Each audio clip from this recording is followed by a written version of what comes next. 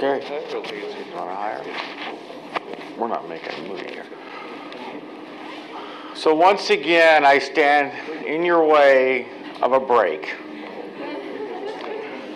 I don't know why I get to be the person that stops you from having a break. So hopefully we'll be able to go through this presentation in a very expeditious fashion so we can get to the break, which is the most important part of the day. So this morning you heard about the ISO standard, which is probably kind of the word standard is kind of a misnomer. It's a guide, right? It's a recommendation for those organizations that want to meet the certification of an ISO facility. Many of the nuclear plants in the United States do not pursue the ISO stamp because it's very expensive to get that stamp and maintain all those systems and all the oversight. But many of them follow the processes of ISO through other sort of guidance documents from IAEA, WANO, and IMPO. So the rest of today, including my presentation, and my colleagues who will come behind me are going to be more tactically based about processes that address the overall concept of knowledge management. Knowledge management is not one, two, or three different things. It's a combination of people, programs, and processes. I mean, people, programs, and technology. Remember that one slide I showed you? You know, what are the people programs that you use to manage your knowledge? What are the processes you have in place? And what technologies are you using? So you're going to hear today a lot of people conversation. And so you're going to say, well, how does that relate to knowledge management? Well, this presentation about talent management is without people, knowledge management doesn't exist effectively well, right? Not until we're all machines and computers and humans no longer exist and the class is not here and we have computers running the world. That's supposed to be a joke. You all remember that movie, right, with Arnold Schwarzenegger, you know, and the robot chip in the head, right? You know, what was that one, Terminator, right? We may be approaching that pretty soon, right? Scary thought. So, anyway, I just want to make sure you understand the stage for the rest of the day. So we're going to be talking about processes at this point, you know, things that you need to have in place to have an effective knowledge management approach and strategy. Now, as you're working on your projects, right, each of you have different projects you're working on. You want to use today and tomorrow, to some extent, to help you understand what tools, what approaches, what solutions we want to look at in order to properly address our projects. So think of today and tomorrow and a little bit of yesterday as feeder information into your projects, okay? So that's the most important piece. And then as if you're in the process of putting a knowledge management program together, then one of the things you want to be thinking about is your talent management programs, your succession planning programs, how you're going to measure it through KPIs. And you're going to see examples of that throughout the day between myself and my colleagues. The rest of us today presenting are practitioners. Right? We've done this in some form or fashion throughout our career. So today we'll talk about talent management. We'll talk about pipeline programs and what they might include. And this is a typical pipeline program that U.S. and NPP in U.S. we might have. They have a summer college internship program. They have an auxiliary operator development program. They'll have a reactor operator training program and maintenance internship programs, an engineering development program, and an RP and chemistry development program. These are examples of pipeline programs. When we talk about managing knowledge, we talk about managing cost as well. These are expensive programs. And so you want to make sure you get the right talent in these programs. You have them well defined. You have an objective and what you're trying to achieve, what your output of these programs might be on getting the results that you expect. And so we think about timing, right? And I mentioned yesterday, some organizations are reaching back into their high schools, right, to start to attract talent for the future. So we talked about more than once, Andre and others have talked about multiple generations. These plants will last somewhere between 60 to 100 years, right? So if you think about it, some of the plants that are being constructed today in the other parts of the world, not in the US, but China, Abu Dhabi, and other parts of the world, those plants will run 100 years, almost for certain. The older plants that were constructed in the 70s may not run quite 100 years, and maybe it'll be 60 years. But how many generations out is that, right? Just start thinking generationally here. And so if I'm going to need talent 10 years from now in my organization, and I've thought, remember that presentation, I said you got to look at your workforce analytics, think out how many people are going to need 5 years out, 3 years out, 8 years out, 10 years out, because Mother Nature always wins. Let's just face it. We will all go with the winds with Mother Nature. That's just the way it is. So I have to plan so I can maintain my knowledge and maintain my competency. So think about it. If I need talent now, there are currently people in adult programs, right? But if I need talent 10 years from now, I'm talking about grade schoolers.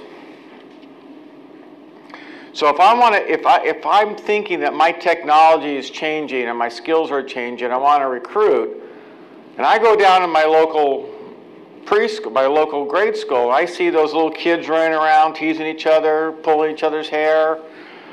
Those are my next workers. Now, you don't think that's scary? And most of those people have phones. They don't even talk anymore. They text each other. I don't even get all of that stuff half the time. I mean, what happened to a conversation? Nobody talks on the phone anymore.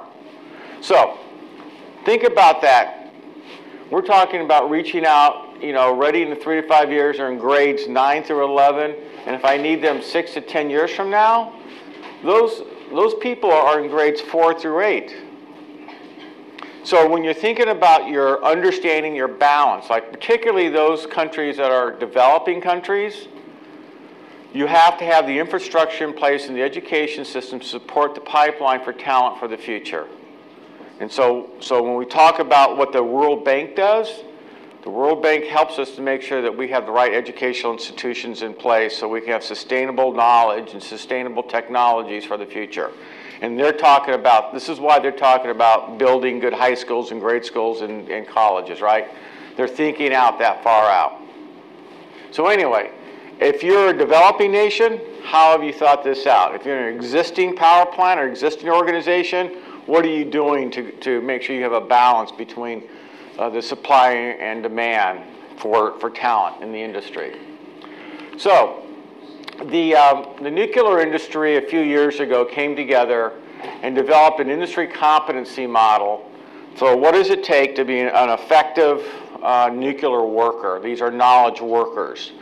And they developed, based off already industry standards of education, personal effectiveness competencies, academic requirements, and workplace requirements. These were the basic sort of national career readiness certificates. And then they linked them to the energy sector. So notice on the academics, mathematics, engineering technology, and critical thinking, those are STEM type of skills, right? And so that's why STEM is important: science, technology, engineering, and math. That's basic foundational knowledge. But look at the personal effectiveness one. One of the things that we've noticed with the young generation coming in is they communicate and they interact differently. We've also noticed a great deal of struggling with writing and the ability to kind of listen effectively well, right? The attention spans are shorter. They don't write effectively well. They don't even write plain English anymore, right? OMG, what the heck is that? But think about that, though. We have acronyms in our industry. Depends if you're if you're a regulator, or if you're R&D, or if you're an operator. But that doesn't translate effectively well to the English that's now, and the slang that's used in today's schools and education. So how do we bridge that?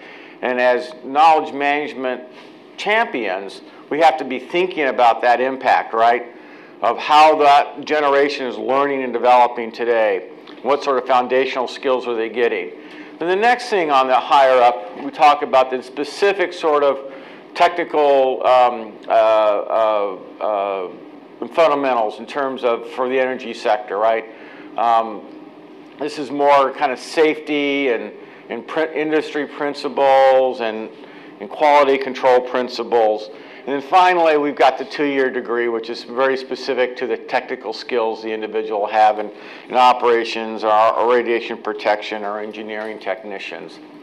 But the point that I'm trying to get to is that there's a standard competency model that the United States industry has adopted, and quite frankly, I think it's adopted by a number of other international organizations as well, based on these sort of standards. And if you're working with your community colleges already, these are some things that are readily available or public domain. So we're back to workforce planning, and the reason why I bring this to you is I wanted to show you an example, and the pointer doesn't work, so much for good technology.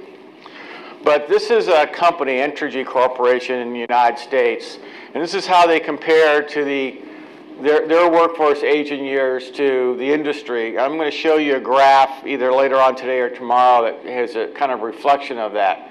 So we are an aging industry, and because of that, we are challenged as an industry to make sure that we have the right talent pipelines coming in so we have knowledge, maintain knowledge preservation. And so we have to have our pipeline programs. And one of the things you have to have in a pipeline program is to make sure you have the right sort of mix of pipeline programs. So this is just an illustration, but if you don't have a pipeline program into your organization, you won't be successful because you can't find the talent that you're going to need with already the requisite skills you're going to have. You have to develop that internally. They don't teach it in school. They'll teach the basic fundamental competencies, but Rosatom, EDF, U.S. Industries, they all have development pipeline programs. And if you're new to this particular, if you're a newcomer, you have to think about what will my pipeline program be for my regulators? What will my pipeline program be for my R&D? Then now we're going to get into talent management and developing talent and improving performance. And so this is a whole sort of discipline in and of itself, and we're not going to go through it in so much detail that you guys are going to die on me, but it's about a cycle, a life cycle, employee life cycles every year, right? How do you develop your employees? How do you identify those that you want to promote and develop, and the schedule of rewarding and results? And so this is a model that a U.S. industry uses for developing and improving talent. It's an ongoing sort of process where you set goals, you measure against goals, and then you can provide feedback. I give this to you as illustration purposes. But I notice I linked it to the CO 6.3. That is the performance and objectives criteria for human resources.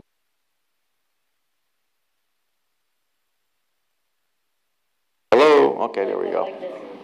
Goes like this, it goes back and forth, all right. I think we have battery challenges today, aren't we? So 6.3 is the performance objectives criteria for human resources that addresses talent performance management, that you have to have these programs in place. And I wanted to at least make sure you understood that linkage. But this is what's really important about what I want to talk about talent management, and we'll go through some things a little bit more, but you've got to have kind of a strategy or methodology to measure ability, desire, and commitment, to a particular organization. And HIPO is a high potential program, and you have to have some sort of strategy to monitor it, how you're developing and you're tracking your results. And a lot of companies in the United States, a lot of utilities are starting to use people health committees to kind of review and follow that sort of process. So I should give this to you as illustration. Once again, I want to reiterate the Palaver hiring model, because this is really so important. Their strategy is to develop people from within, from the engineering, operations, and maintenance pipelines, you know, through the employee life cycle. And these arrows are people who leave the organization through different parts of their career.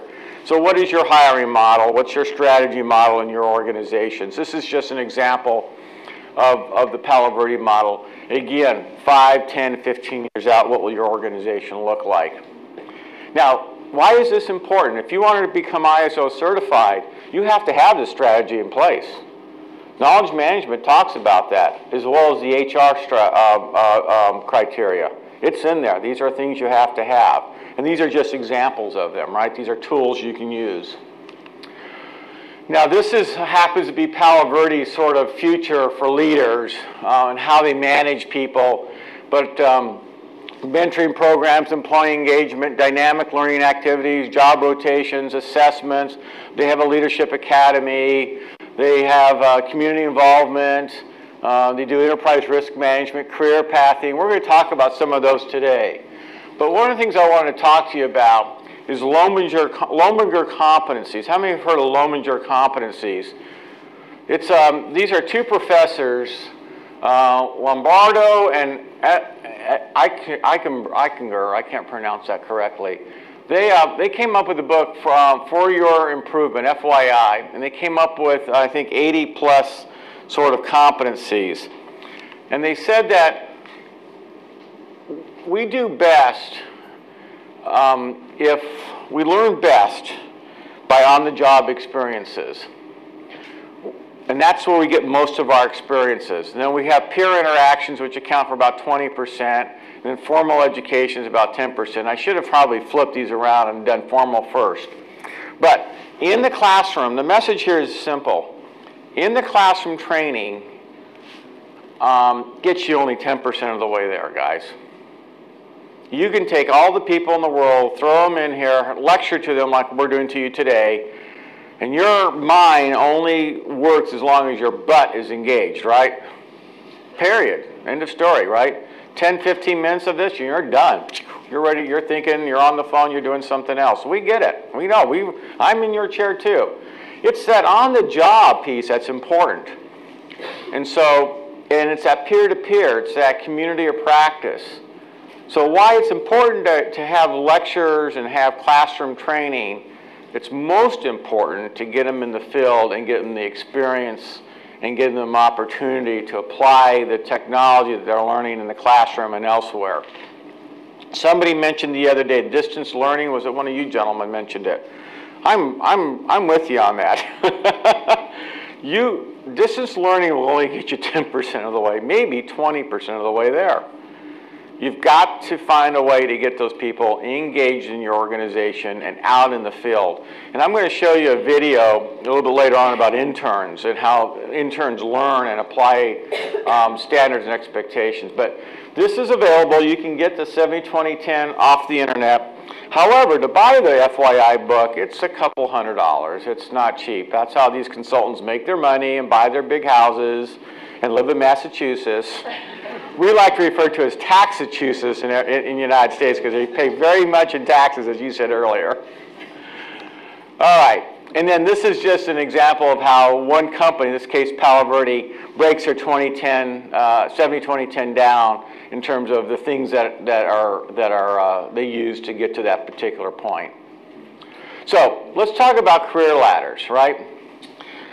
I came from a generation that you went through the progressive sort of linear career pattern, right? You came in at the bottom, you got coffee for everybody, you did all the grunt work, you got stuck doing all the overtime, you cleaned the bathrooms, and you finally progressed up, right?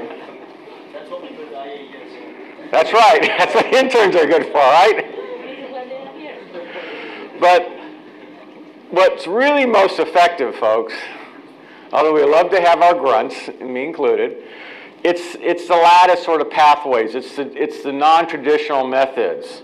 It's horizontal learning where you're getting experiences in multiple organizations. And so as you are thinking about putting in an internship program or a development program in your organization, don't think of it hierarchical. Think of it horizontally. How do you give those students the opportunity to work in multiple areas with multiple experiences. Because remember, Lominger tells us 70% of our learning is experiential based, right? And so how do you give that experience? How do you move horizontally and vertically at the same time? So that's what you've got to think about. And this is just an excellent example I pulled off from another particular presentation. So to get to the top anymore isn't a direct straight up. It is horizontally. You may go from design engineering to mechanical engineering to operations to training to nuclear oversight, right? There's multiple paths in an MPP.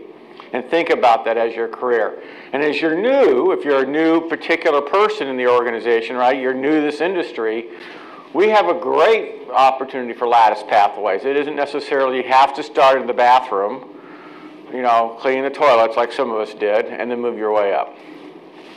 By the way, there's nothing wrong with that. That was my outage job, right? Everybody has to have an outage job. That was mine.